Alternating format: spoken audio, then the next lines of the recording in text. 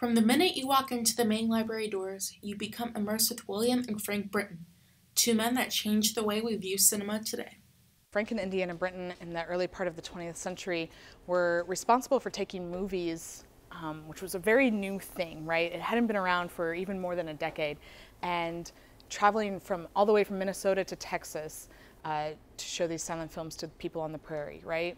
People who wouldn't have access otherwise. For sophomore Claire White, this exhibit was a history lesson she wasn't expecting.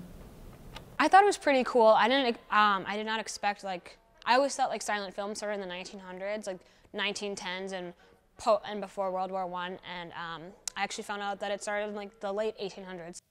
The exhibit aims to give students a glimpse of what entertainment was like in the early 1900s. And so the idea is that you can come in and just sit down and watch some silent films for a while.